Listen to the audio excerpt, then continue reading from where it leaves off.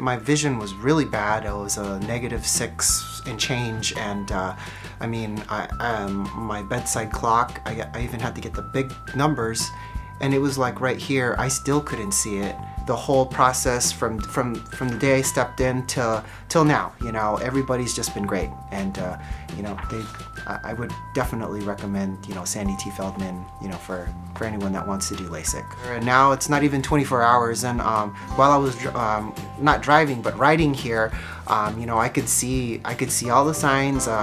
I could see like far. It's super clear, super crisp already. You know, this is the right place, and I never felt like I was a number here, you know. I felt like, you know, I was their #1 patient. You know, my needs every step of the way was met.